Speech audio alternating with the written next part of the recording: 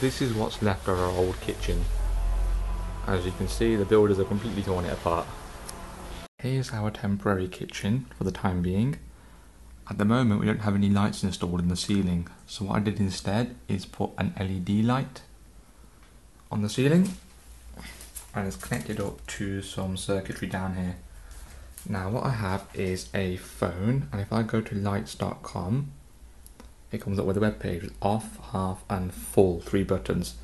If I just click full, the light turns on to full power. If I click half, it turns on to half power. Click off, it goes off again. Thank you for watching this demonstration. This is how I did it. The first step is having my phone and router connected to an Arduino via Ethernet. The Arduino runs a program which serves a web page to the phone, and the page can then send commands back to the Arduino.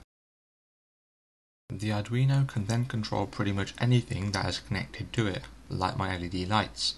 The problem is that the lights and the router are on opposite ends of the house, so I needed a wireless link between them. I could have used the official Wi-Fi shield, XP radios, or even Bluetooth radios, but all these options are way too expensive. On the other hand, you can get RF modules for pennies, but the range isn't great and you have to encode the entire network stack yourself. In the end, what I came across was this 2.4 GHz radio module.